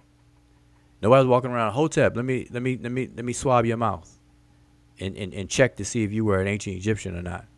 Nobody was doing that, and everybody knows that. Even when I said, people know that, it's like, duh, of course they weren't. Well, the fact that they weren't should tell everyone that that wasn't the criteria of who was who. There were other things, and then we got to synchronize with that if we're going to talk about it. Other than that, that's why I leave it alone. I don't deal with that that stuff. That's banana and tailpipe conversation. Yeah, plus in these conversations, especially when it comes to the modern Egyptians, people always have this assumption that that Egypt itself, the people there are just one particular group of people, like it's just one type. And people don't know that there are actually other people there also who might consider themselves in modern day as Black people. But even in those conversations, those people, those marginalized indigenous Egyptian people, are never really the topic of the conversation. So people, it's always a pick and choose kind of thing that goes on. Yeah, I agree with that part. I just think that part of the history s- should at least be looked into, because I think that's an untold, or we haven't ironed out all the details of that part of the history, and I would like to know more about that. But on another note, I was thinking about, because I know there's still an outstanding issue with the thieving mapping project. And so, since I'm off from work next week, I was going to actually go up to UCLA, and I wanted to see if I could stop by the Egyptology department. Okay, listen, if you go, let me know, because I have emailed them in the past, and I emailed them recently, um, about their mistake on their website. They have mistaken two places. They mislabeled um, the images. So I emailed them about it, and they didn't respond back. And that's not the first time they didn't respond. I emailed them like some years ago to ask if I could get permission to use one of their images on their website commercially, and they didn't respond to that either. So I don't know if they just hating me down, or whatever the case is. But yeah, if you go, definitely let me know, because What? So I'll you gonna send him to go slap him or something? no, no, Yeah, no. yeah, we in LA, we Will Smith people out here. No, but I will give you what my whole write up, so that they can correct it. Because really, they can't say like what I sent them. They just have to simply say, "Oh, that's an oversight on our part. Thank you very much, and we'll correct it." That's all they can say. They can't say anything else. So I'll just make sure you have that with you and whatnot. See what they say. It sounds good. All right, but we got brother Sosa on the call. We passing the mic around, Sosa. So what's going on? What's good? Yeah, yeah. Peace, peace, peace, peace to everybody. Peace to the chat and such. When when we had the conversation, who are the ancient Egyptians? A lot of times we're talking genetically, right? Nobody thinks that. Like sometimes the argument gets switched to like, the modern Egyptian are not practicing what the ancient Egyptian practice. Like nobody makes that argument. So when we talk about it, we're talking about like the peopling of what are some of the genetic foundations that make up the peopling of ancient Egypt. No different than if we were to say, well, who are the Americans, right? Now, if we say, well, African Americans or Americans and Europeans, that kind of convolutes the conversation. I'm saying we're talking about the actual peopling, who are what are the genetic makeups that led to the what we know to become who we know to be the ancient Egyptians in Peace, Sosa. general. Can I just say something right quick? You're breaking up a little bit. And a few people are actually saying it in the chat as well. Yeah, you coming in a little bit choppy, but I did understand what you said. But yeah, you definitely came in I choppy. never done. I think I done it once. It's using like a different streaming. Yeah, you probably gotta leave out and come right back in. All right. Yeah, try that. So I'll wait for you to come back because I heard what Brother Sosa said, and I don't want to move on because he come back. Then we're gonna be knee deep in another conversation. Let's see if something real quick. Uh, Dundada said my email went to spam, but at the thieving. Sounding better on that. Keep on talking. Let's see. Blase, blase, blase, blase, blase, blase, blase, blase. Check 1, 2, 3. Nah, you sound like you're talking in Morse code, but I can understand you. But it is it's still there. So what Let you me try so to come on I my iPhone. hmm? I'm coming on my iPhone and see if there's a difference. Okay, yeah. You gotta get off that Cricket Wireless, man. They said your reception is pseudo. Samsung. Yeah, We try the iPhone. he got that Cricket Wireless. You can have the best phone in the world, but you got that Cricket Wireless service. But all right, so let me just see if I can address something real quick while he does that. I did see something earlier. Um, what did I miss? I saw something. Okay, yeah, Pan African Designs and Apparel. That's Brother James. He says, "What time period do we first see this reference?" Okay, I missed it because I'm not sure what what reference he referring to. So if you're still there, clarify that for me, and I'll see what you mean by that. Which reference? And if you're talking about the Chimehu, then yeah, just let me know.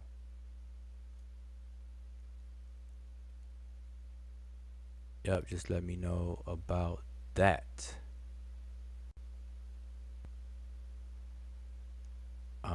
See anything else? iPhone is the best phone. Hi, yeah, yeah. I would have to say that right now. I'm biased. I'm Apple. I'm Apple everything now. I've been Apple everything. All right, let's see. So let's see what you got.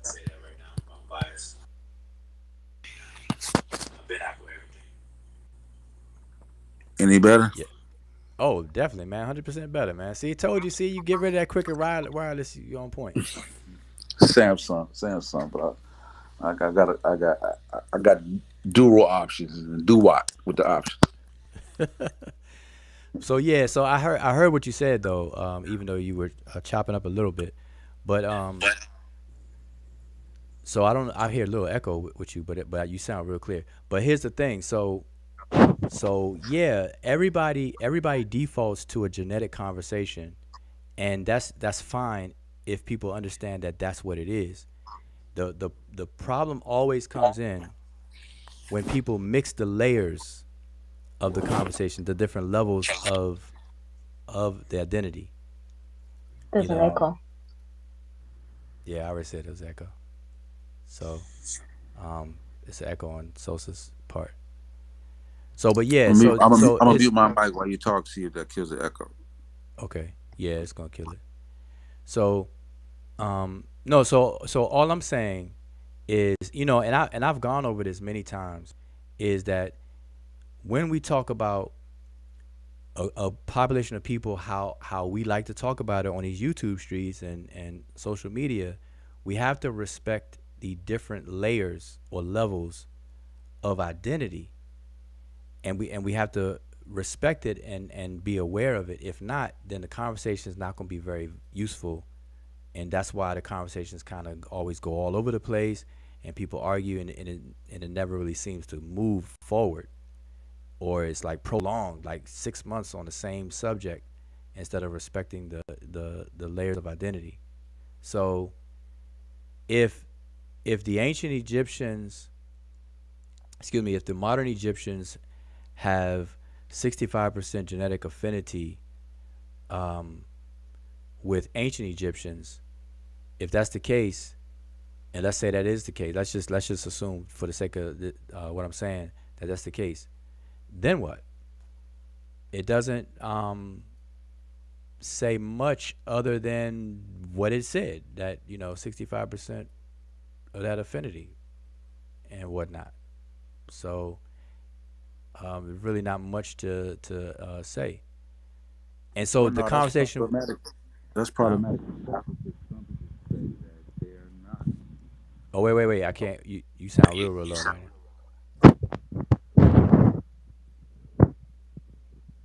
Can you repeat what you said? Can you hear me? Yeah, there you go. Go ahead. Say it again. Yeah, I said some people. That's problematic for some because some people argue, and I think Dr. Reggie did a whole presentation on it. Is that those people aren't the ancient Egyptians? Those people are one group was replaced by another. That's the argument that people like Reggie making and others. Like those people are foreigners. Like they're not. They don't have any connection to the ancient Egyptians. Yeah, well, yeah. Then they have to address those people, because that's not there's not a significant number of people that say that to warrant all that attention, really, because no, outside of just straight war or genocide type of behavior and activities, people don't get like replaced, like full whole stock and wholesale replaced like that. And that's but then still that's still on a genetic conversation, and people can have that conversation, you know. But what makes an ancient? But see, here's the thing: the argument really comes from the ancient Egyptians, not genetically, but the ancient Egyptians in terms of who represented that culture over there, and the people there now don't represent that culture. And I don't think anybody really has a problem with that. Like you said earlier, you said that at first. You said people don't argue that the modern Egyptians are practicing ancient Egyptian culture, but as easy as that's said and understood, that's really the should be the heart of the conversation, not the genome on a genomic level, because that doesn't really inform of anything other than biology. Like, okay, we have a biological conversation. All right, the modern Egyptians, they have a higher affinity to the ancient Egyptians, to the limitations of what they do know about the ancient Egyptians in terms of the genomes that they have stored and compared to. Then okay, and like, all right, the Yeah. Yoruba and Igbo have a genetic affinity to each other, but they're two distinct groups. So if we're having a cultural anthropologic conversation, then you jump to the biology, then you're kind of hacking or sidestepping the conversation. Yeah, and I was gonna add that usually I mean those conversations, the reason why it's usually say that is talking about genetics in that conversation can be termed as being out of places. There's also a reason why you don't see the conversations, the academic conversations, where the quest is to figure out who the ancient Egyptians were and all that. You never really see genetics brought up for good reason. You will see cultural stuff brought up, artifacts brought up, and things of that nature that actually can be used legitimately to tell. But just for the genetics purposes, you will never see like that being part of that conversation that is brought up in when trying to figure that out, and there's a reason for that. Yeah, if we wanted to have a biological conversation for hip hop, that would be a different conversation than a non-biological conversation about hip hop. When I say hip hop, I'm talking about the whole hip hop culture, from b-boying, breakdancing, MCing, the artwork, the tags on the trains, the buildings, and stuff like that. Everybody that cemented that foundation to emerge that what we now call the whole hip hop culture. It would be two different conversations if one focused on biology and the other one did not. So it's like, okay, well, where is the conversation placed at? What is the orientation of the conversation? And that's all I try to point out. And if it's rooted in the social construct of race and all that kind of stuff, I'm like, all right, y'all, other people deal with that. I'm over here on on the more meaty side of the culture, because culture is what's the interesting thing, because DNA doesn't tell you what culture a person practiced or language a person spoke or even how they behaved. Yeah, It just but don't. there's some okay. In terms of okay, who are the Americans, right? We talked about who built Tenochtitlan. Okay, those would be a different Americans as if we were to say who built the White House.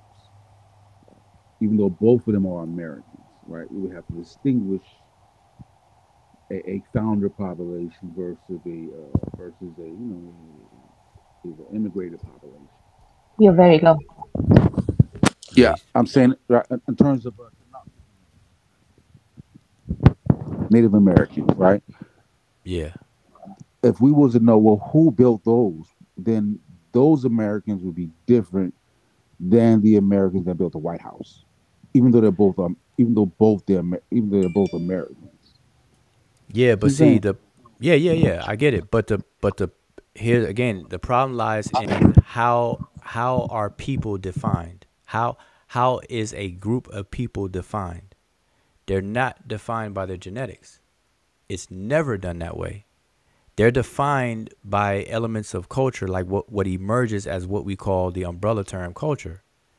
So it's the culture of people that gives them their identity and distinction, and for us to say, okay, that's them. It's not genetics. And the case in point, Yoruba and Igbo people, they're distinct, but they're the same genetic pool. So Native Americans and the later Americans coming here from Britain and colonizing the 13 colonies and spreading and so on and so forth, we can distinguish those two culturally. So when we say who built what, you're not saying what set But of we can, genes built it, what set of genes but we built can, it. You're saying but we what can what also, culture is responsible. yeah, but we can also distinguish them genetically, right? Distinguish who genetically? Oh, The between Americans, Americans, the Native Americans from Europeans, the Europeans, the yeah, European Americans from Native Americans. yeah, we can Yeah, you distinguish can. them culturally and genetically. You know what I'm saying? Because we know like one was here first, and then Hmm. one came later. So you know, what I mean, genetic.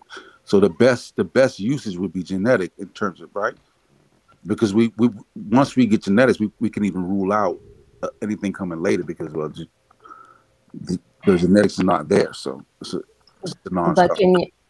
can you actually use or even prove that the same phenomena that you're using the example of happened in ancient Egypt? Because as we know, Egypt first and foremost, that's is thousands of years of civilization, correct? And then you don't have people coming in and then there's genocide involved where there's a group of people who just disappear and there's very little of them left that never mingle or integrate into in a culture with the other people who committed the genocide. So to even use that example, you would actually have to be able to prove or to show evidence, sorry, in this case, that the same phenomena that you're using of America is actually the same phenomena that happened in ancient Egyptian civilization.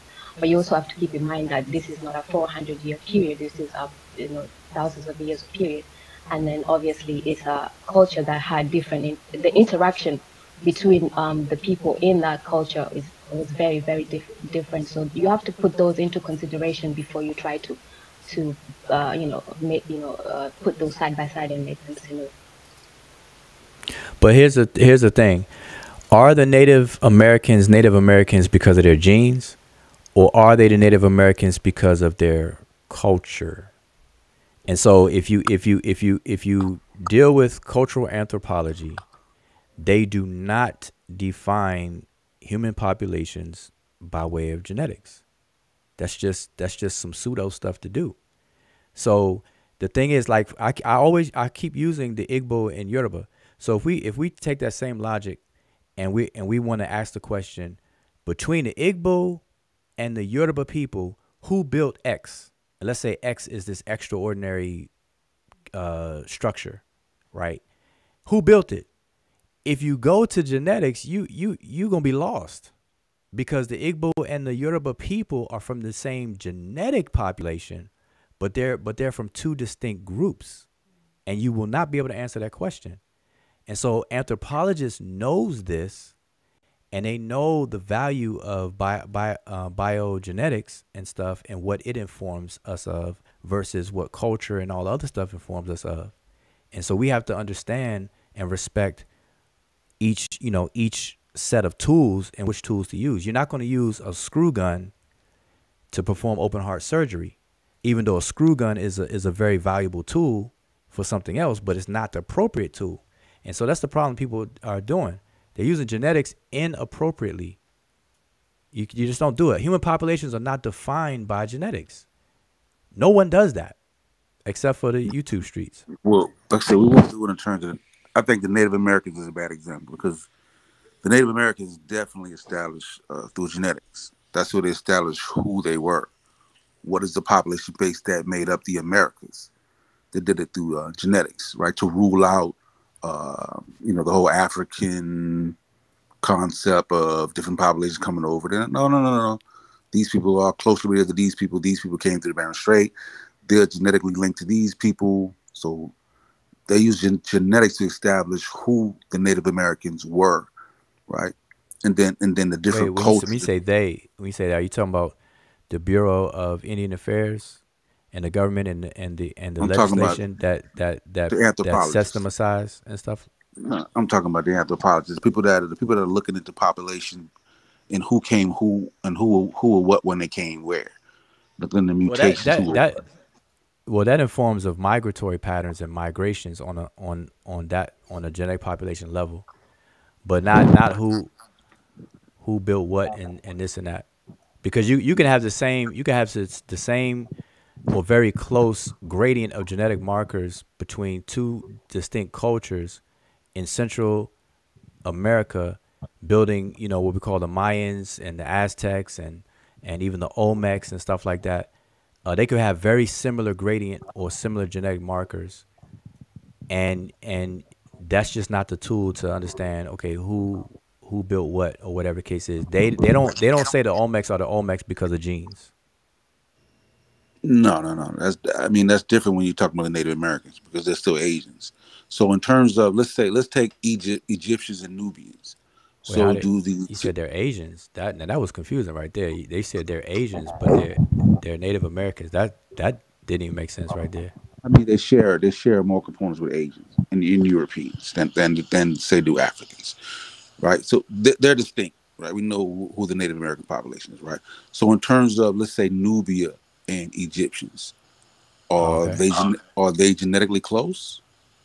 Don't know. They're culturally different. So that's what matters. They're not the same people. They're not the same people. Even if they were genetically close, they're not the same people. But I'm saying, are they? No, they don't know that.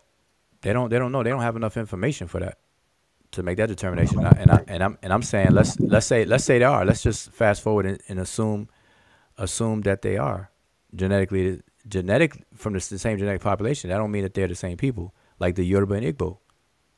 They're genetically the same population, but they're distinct. You cannot call a Yoruba person Igbo and expect not to get your ear chewed out. Yeah, in terms of culture, like I said, you're switching to culture. Genetically. But culture is what makes a people, though. That's what I don't think you're not getting that. The conversation was cemented on genetics. That's what we switched to culture. Like we were talking. Yeah. We're talking about genetics alone. You're talking about how certain people are genetically linked. We're talking about genetics. So genetically linked. Can't hear you. Yeah, you sound real low. No, what I'm saying, we were talking about people being genetically linked, and then you went from genetically linked to cultural differences. That's different. No, okay. Like I was staying on the lines of genetics, like not culture. So culture can differentiate. Here's my point though. A genetic conversation is a genetic conversation. So that's why I said you asked me if the Egyptians are genetically the same as the Nubians, and I'm saying that let's say that they are, but the fact that even if they're the same genetically, let's just say that they are, the fact that we're distinguishing them by saying the same genetic people are two different people by words, one is Egyptian, one is Nubian, should inform us that they're two different people. And it should also inform us that genetics does not define a people. But so it doesn't really do anything for us like that. The genetic conversation, Yeah, we can have a genetic conversation, and I yeah. can Now say, hey, I'm not arguing that genetics define the people. I'm just talking about. I'm using, like I said, the conversation that we was having is. oh, you fade out. It sounds like you must be using headphones. I mean, a microphone or something. It gets covered up or something. I can't hear you. I'm trying to talk into it. I said the conversation that we was having, I can hear it, was around the population of a particular place. But I mean, other people jump on a panel, and the conversation kind of gets moved to here and there and there, and then we end up mixed up in conversation. But we were talking about, backflow, North African backflow into the region, in general, with the population bases. You know what I'm saying? Then you got the Sahara drying up. It was centered around, genetic and populations of people. But then it switched the culture like later on. Yeah, In the well, midst of if the conversation about genetics, yeah, I mean that's a cool conversation to have. But I just don't think that it should be confused. So yeah, I mean, if people want to have a genetic conversation, who migrated where, who left, who back migrated, and all that, hey, that's cool. That's cool. But don't bring up the identity of people then. Just talk about genetic populations. And people gotta understand there's a difference between a genetic population and the boundaries that define that population versus a culturally defined population of people. And culture is the expression of what we see and what's left behind, not the genetic population. Because, that doesn't have the expressions. The expressions are done by the culture. You can have, many different people with different genetic, what do you call it? Genetic affinities to whatever, but are all part and parcel of the same culture and do things for that culture and expand the culture and everything like that. And that's what defines the people. So yeah, I mean, I don't have a problem with I mean, I actually like biogenetics, and DNA. I like that stuff, recombination and everything like that. I took a short course in that. So I mean, I like it. I'm doing my own genealogy. I'm one of the people in my family that's responsible for our whole family tree. That I inherited that along with my sister. So I'm fascinated with that stuff. But I know enough about it not to confuse the different layers. You don't define a people by their genes. Just don't do that. Hey, Yeah, can I I think.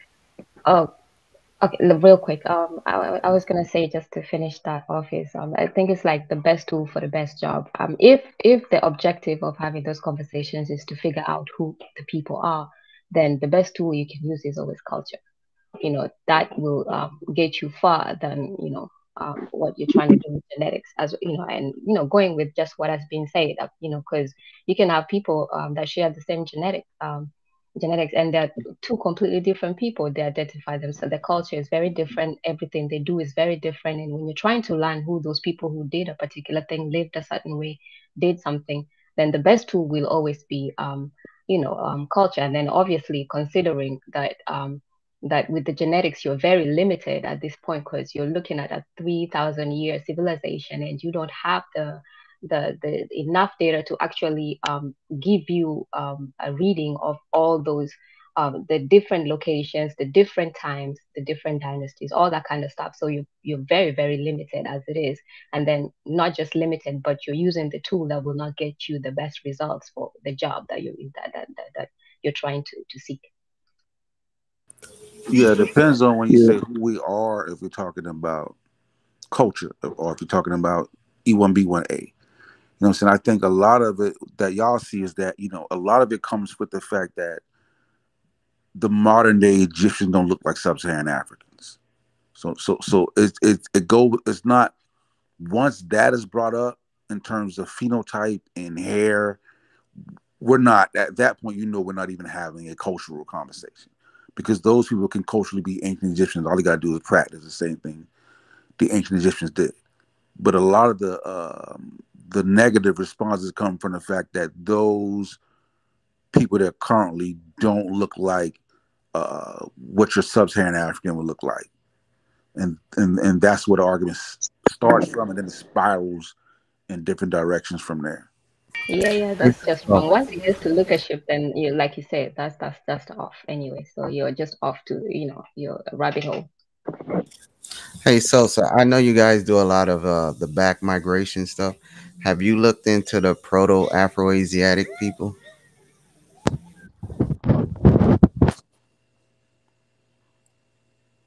I'm sorry if you said something you didn't come through. So you talking about language, Afroasiatic? Talking about language? No, yeah, the Proto-Afroasiatic speakers. Have you looked into that? Yeah, somewhat. Because they say that there's a potential that those are like the Omotic speakers in like Ethiopia, who eventually like spread into Northeast Africa. Even DNA wise, they're thinking that that's the possible pattern.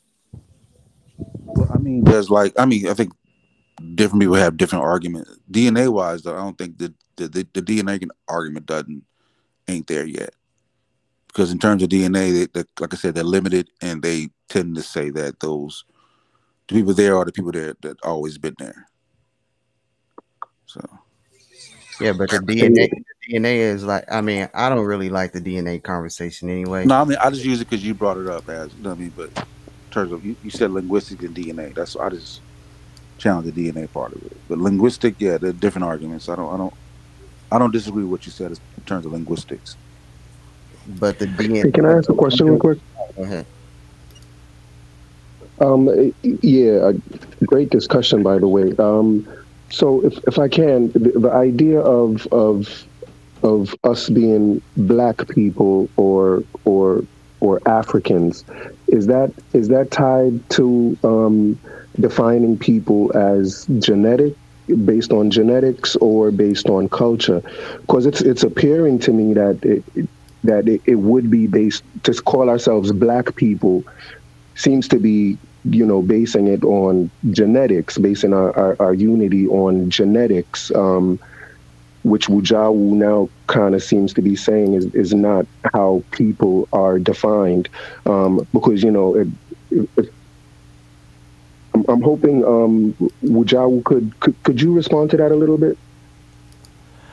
So, okay, all I'm saying is that we have valuable tools at our disposal, especially here in 2022. We have a lot of tools that we didn't have before that we gain access to, and we have a lot of evidence, ongoing evidence and stuff like that. The problem I'm seeing is that people are misusing the tools for the research question or the job at hand. And I say you never use a screw gun for open heart surgery, but you definitely use a screw gun to hang drywall. That's your go-to tool. And so I think that because we're aware of the tools, but people may not understand how to use them and what they're used for, and don't take time to study it, that we just kind of go all over the place collectively. I'm saying collectively, I'm not speaking about any one person. So when it comes to identifying people, it is known that is usually at the level of ethnic group or ethnology, the study of distinct groups and their differences and relationships to each other and the rest of the world. No, I absolutely agree with you. I think everything you're saying makes perfect sense. My question though is like, because in my estimation, the Black Power movement is based on seeing black people as one based on their genetics. So I'm just saying, what would that say to to that, to like, you know, the validity of that movement if it was basing our unity on genetics. And you know, and because now what you're saying is a people is not defined by genetics. So if a people is not defined by genetics, what exactly does the term black people mean? Because it Right. can't really mean, it can't really have anything to do with culture, because you know there is no such thing as just one black culture. Like culture when it comes to black Right. people is so varied. Like, so you know, the idea of black people or even African people, just it just doesn't make sense No, under the you're right. guise of culture. So the only sense it makes sense under is when we're talking about black people in terms of genetics. But if genetics doesn't define a people, what does the term black people mean? Okay, that's an excellent question, and I just want to disclaimer: we got 5 minutes left because my whole thing is that I'm trying to limit these to 2 hours, and I'm trying to stick to that. But just to quickly address that, and then we could pick up on this because this conversation is cool. I just want to limit this video to 2 hours, but quickly, you hit it on the head, and then you didn't hit it on the head. So to define a group of people genetically, it does nothing. That's why as black people, if we define the we define the we on the genetic level or the basis of genetics, which is really the proxy that we're using for race, or race is a proxy for, then we're not going to be successful. And that's a big part in why we're not successful to this very day in gaining agency. We're making gains, but we're not gaining agency at any rate that's significant for us to really make some stuff happen. And so it's because we're using the wrong tool. We're defining ourselves in the muddy, vague, wishy-washy social construct of race, and underpinning it with genetics, because genetics is science. That's more surgical and precise. But we're not even using that really. We're using the proxy of the social construct of race is by using the term black people, which is a social class. It's not even genetics. Not even dealing with genetics. So that's why we fail. Ultimately, why we fail. That's why I say, and I would love to unpack this, but I say when people say black power, I say there is no power in black. So stop saying black power. And so the bottom line is that what makes people triumphant and do things is when people come together on, at the very least, the ethnic level, not the racial level, because race, it doesn't, just because you're black skin or your skin is the same shade as mine does not mean you're of me, because we will be enemies of each other all day long. We see it all the time all across the United States in certain cities where people of the quote unquote same race are offing each other, killing each other, doing harm to one another and stuff like that. So you cannot be the same people if you're killing each other. And so and you're not gonna get anything done if you gotta watch your back, or you're in the business of killing each other. So the people who get along will be much more successful at any undertaking than two groups of people who are banging on each other. And so in terms of success and getting things done, it definitely, where the rubber hits the road, it will be at as far as a study, will be at the ethnic level, not at the racial level. That's childish stuff. Nobody does that. Nobody does that. So like I said, I know I just said something probably controversial. People are like, what the heck, and everything. But I do want to make this hard stop. So I'm gonna pass the mic, and if y'all have some quick things to say, go for it. We'll do that. So I'm gonna mute myself out. Hey Sosa, if you get a chance, I don't know if you're still there. Sosa, you still there? Yeah, he got that Cricket Wireless Samsung. Okay. I was gonna tell him if he gets a chance, there's an article. It's called I would like to hear his opinion on it when he gets a chance to read it. It's called The Ethiopian Genetic Diversity Reveals Linguistic Stratifications and complex influence on the Ethiopian gene pool. It's an American Journal of Human Genetics article. And then I'm sorry, can you post it in oh this yeah, back chat, that way yeah, we could post yeah, the link, yeah. because I'm not sure if you could Okay. post it. Yeah, I'll do that. And then there's also The Origins of Afroasiatics by Christopher Ehret. I'm gonna post it right in the back. All right. Uh, yeah, can you hear me?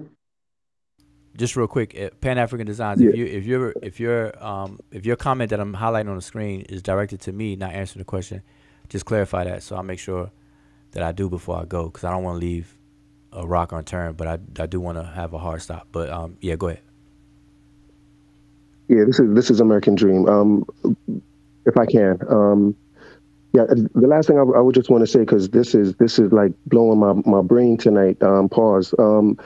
But I guess if people are defined, if a people is defined by its culture, and not genetics, like, the question in my head is what is the point of going back in history to find out who we are as a people?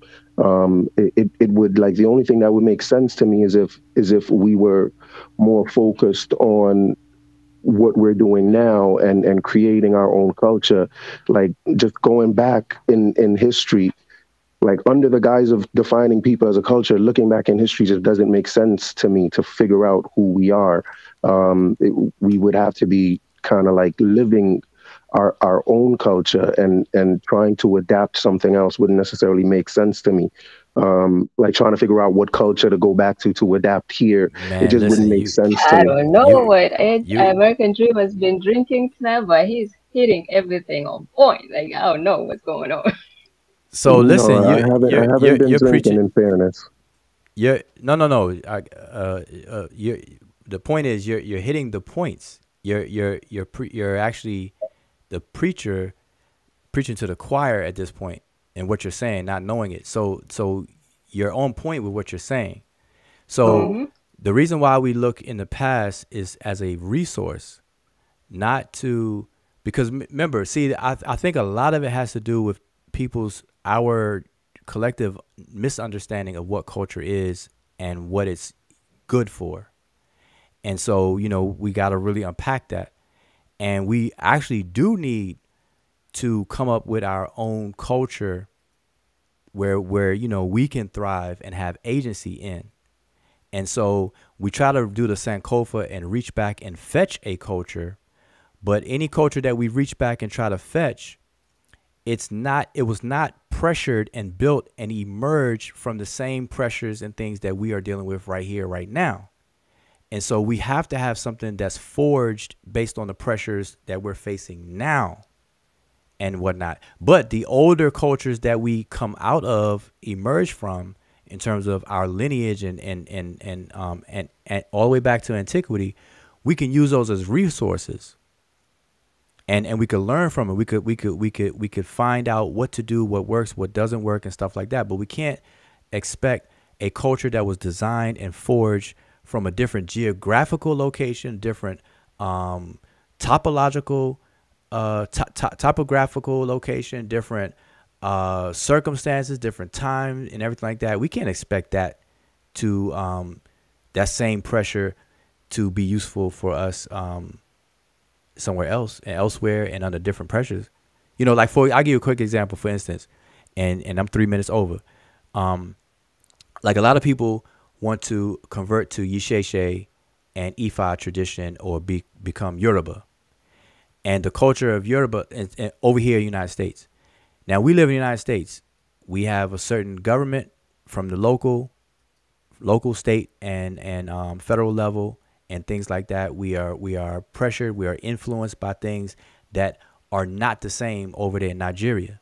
Nigeria has a different government, different way of doing government and stuff like that. That the way that they do things have no effect on us over here, and vice versa. None of their laws that they come up with to solve their problems there have anything to do with us here. And we're not under their jurisdiction and whatnot. I'm just using it as a quick example. And so we can't expect that to inform us or do anything for us here.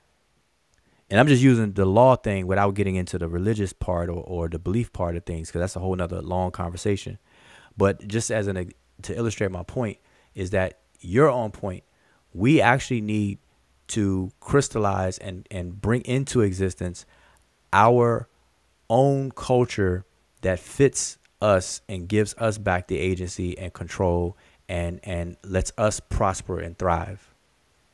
Now we do have a culture, and this is something that people misunderstood what I was saying, what the brother Samotep was saying.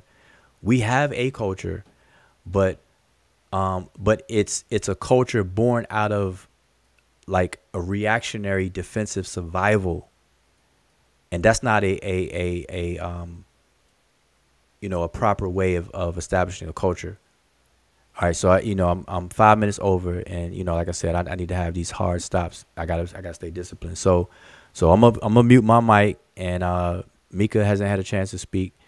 But American Dream, we could pick back up on this. Everybody in the chat, we could pick back up on this another time, because I'm gonna try to do this often, but I want to keep these videos short. So absolutely, thank you so much. All right, no problem. So Emicat and Amika, I think you all didn't have a chance to speak yet.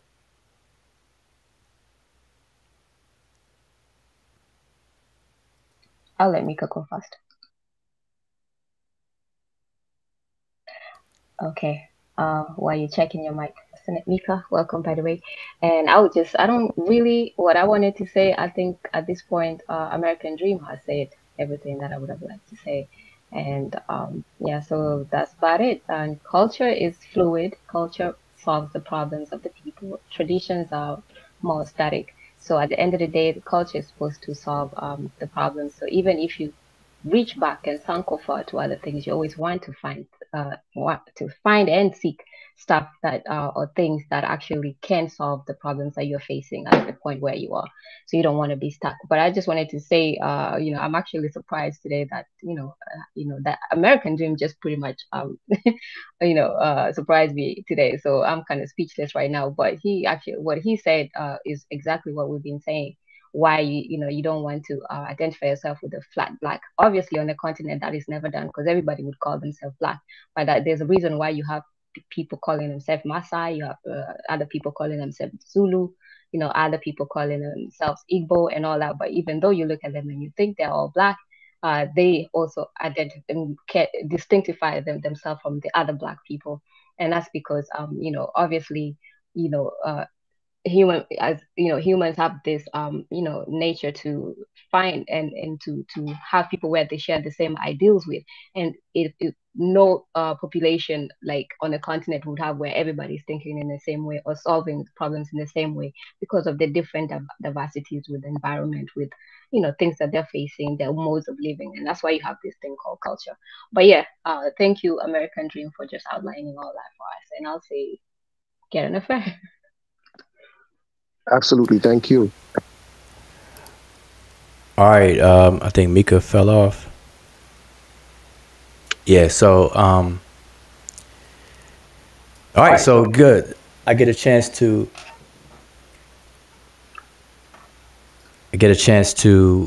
I'm hearing an echo. Let me get a say. Oh, okay. I didn't see this also. Yeah, and even with the SAR thing, I disagree with the SAR, because like every culture is a offspring of reaction, right? So that's what culture develops from, like the environment being a catalyst. The environment is a catalyst for everything, even genetics and evolution. So every culture is derived from a reaction. So like even with Asaro and Hotep, I kind of disagree with him saying African Americans don't have a culture. Well, that's the problem. People need to listen very close. That's not what was said. African Americans have a culture. We don't have our own culture. That was made distinct, and so you got to understand the difference of why that's said. We have a culture, but notice that if you were to outline African American culture that we do have, the majority of people are going to turn to the arts. They're going to talk about drums. They're going to talk about dance. They're going to talk about singing, music, and things like that. And so in Asar's presentation and in the presentations that I've done on this topic, you start from a set of definitions of what culture is and the elements that make it up. And within that context and everything, you will clearly see that we're lacking in having a actual bona fide culture, our own bona fide culture. But we do have a culture. Example of a culture that is distinct. That's distinct. What do you mean? Distinct. Shares some phenomenon. Okay, you went real low.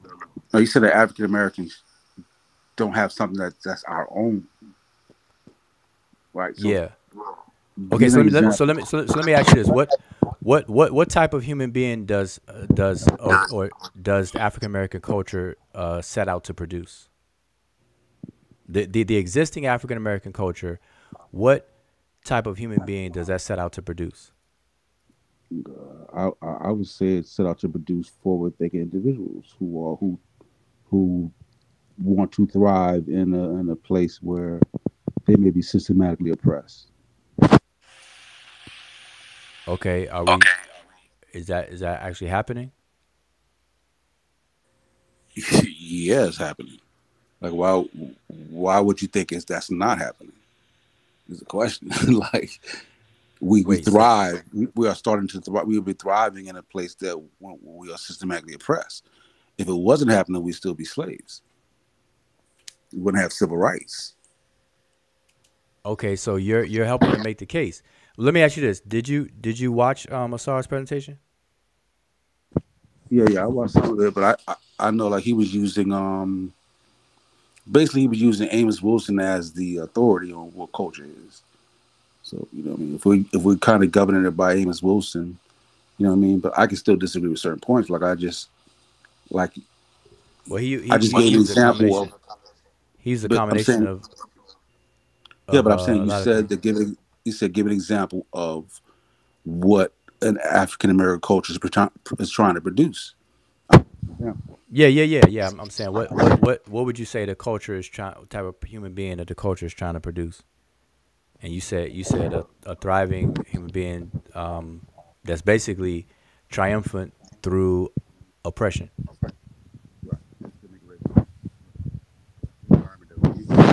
Okay, you went out. Exactly, because that's the environment that we're in. So first and foremost, we need to create those type of individuals that can push through that and become Supreme Court justices and senators and presidents in the face of it. That's what African American culture strives to produce. Okay. All right, so yeah, this will be an interesting conversation, and I'm 12 minutes over, man, and I really have to. I'm doing my best to stick to my word to myself, and really do it. But remember what we were saying. So I'm gonna have these conversations, these open, chill, Kemet and chill sessions, and stuff. Even though that's not specifically about ancient Egypt, but I definitely don't mind talking about that on the channel. So, but let's pick up on it. I don't want to miss that because that's like an ongoing topic anyway. But I would say try to watch all of Asar's presentation though, and I have one that I was going to do on defining the we, that personal first person singular personal pronoun, plural pronoun, we. We say us and we all the time when we have these conversations, but we and I'm using we even as I say this, we never really define the we.